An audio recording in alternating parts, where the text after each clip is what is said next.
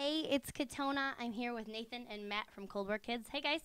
Hello. What's up? Thank you for joining us tonight. Excited to have you back in Milwaukee. Thank you for having us. So, Matt, I got to ask you. You got a pretty impressive T-shirt collection. Thank you. I want to know your system. Is it top of drawer, top of bag, or is it regional? Like, do you got a Violent Femmes T-shirt you could break out tonight? No Violent Femmes. Steve Miller Band, then, probably? I have a Waylon Jennings one. Nice. But is it just random?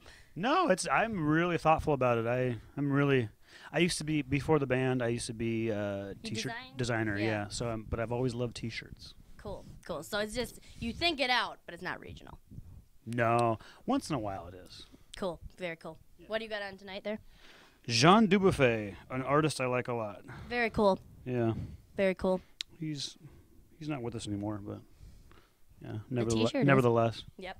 Well, we got you a little welcome to Wisconsin early Christmas St. Nick's present. Whoa. Great rap job. Is this something we should be opening on camera? I think so. I think it's important. Open it. Open it, Nate. Open it. Man. What is it? Is it a book? Is it a CD? It was wrapped really well. I just cut my fingernails. Woo! Compact disc. Who could it be, really? Love it.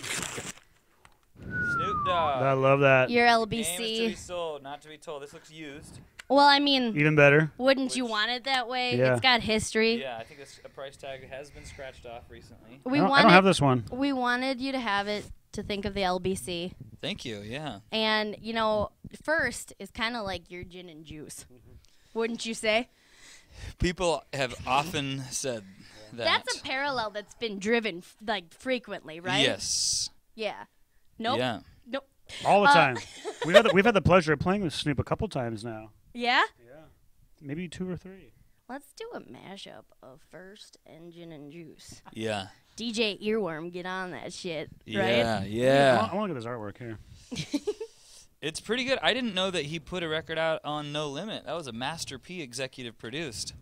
The fact that you know that makes me really happy. Well, I mean, I didn't know we'd be talking about Master P, but I'm ready. did you watch the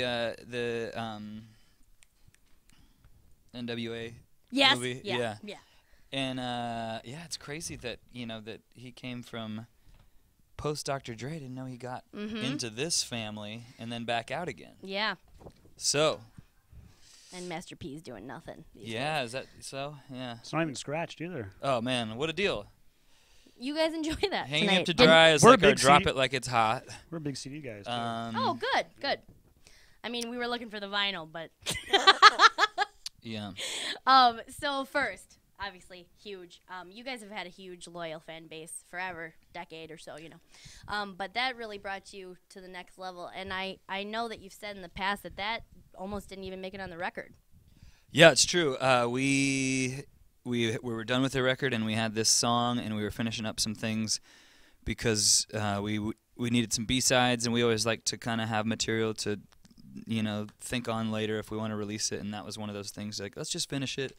And then we played it for this is like one of those things where it's people have this story often. We have never had this experience where just finished that song and sent it around to the people we work with. Hey, here's another one, and it was just like, and they were all like, oh my god, this is special, and it could be really a big song, and we were like, cool. It just kind of was like one of those, and in hindsight, I think it's important to have that sense of like, we just work and we write songs and work hard to record them and tour and do what we do, and it's not totally trying to we're trying to be the best version of ourselves, and we do what we do, so it's nice when something comes through like that that is reaches a larger audience and has that bigger scope.